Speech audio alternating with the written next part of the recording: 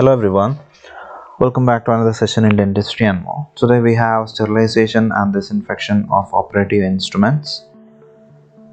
So sterilization is nothing but destruction of both vegetative form and spores, but disinfection is only the vegetative form.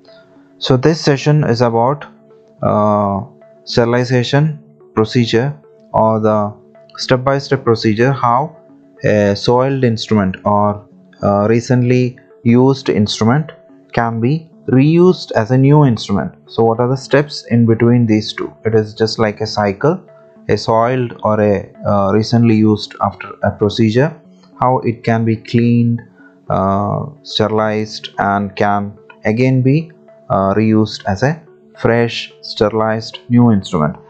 So it involves pre-soaking, cleaning, corrosion control and lubrication, packaging, sterilization, then sterilization monitoring, drying or cooling, storage, distribution and sharpening. So the first procedure is pre-soaking. So after the procedure, the instrument should be pre-soaked. That is for preventing drying, or also to begin to dissolve or soften the organic debris which is present on the instruments after the procedure. It will start killing the microbes. So it is basically a detergent or enzymes which is containing disinfectant such as phenolic compounds or quaternary ammonium products.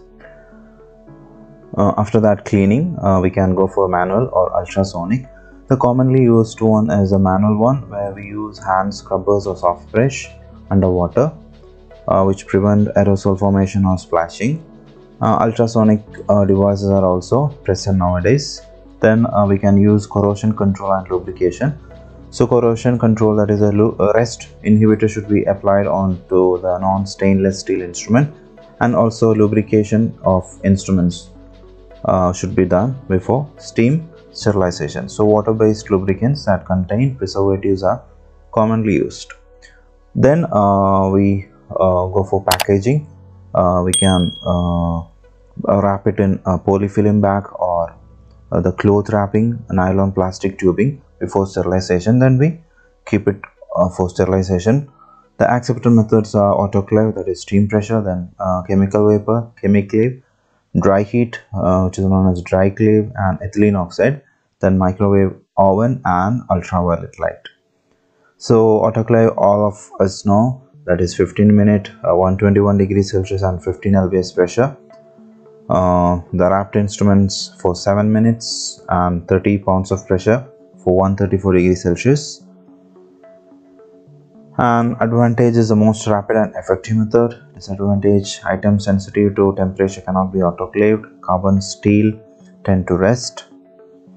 Whereas a chemical sterilization is performed in a chemiclave, 131 degrees Celsius, 20 lbs for half an hour.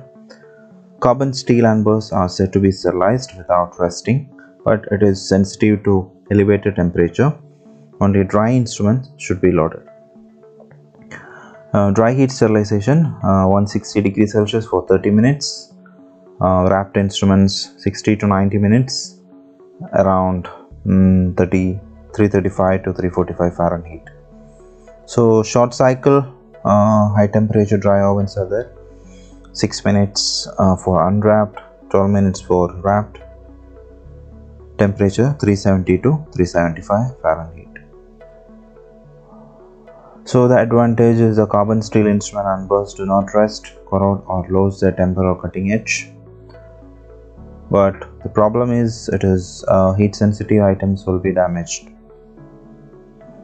Ethylene oxide sterilization is expensive, but best method for complex instruments and delicate materials.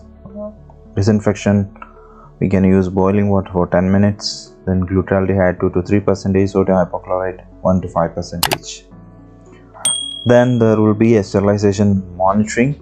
Sterilization indicator will be there on instrument bag daily. Color change process we need to check, and the biological spore test also we need to do. Storage, after that in a sterile wrapped tray setup or in an individual sterile wrapping. So that was all about the sterilization procedure. So we completed this session. This is a very simple session, but operating instruments will be dealt in this way. Sometimes it is asked as a short note. So I'll come up with a new topic in dentistry and more. Thank you.